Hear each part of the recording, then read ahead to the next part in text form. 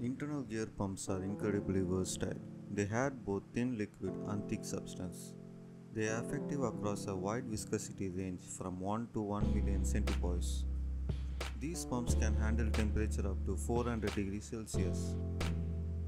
They are non-pulsing, self-priming and can run dry for a short period. Liquid flows into the pump through the suction port, which is located between the rotor, the larger gear, and the idler, the smaller gear. The arrow shows the direction of the pump and the liquid.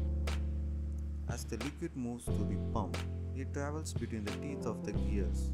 The crescent-shaped part divides the liquid and helps seal the space between the suction and discharge port.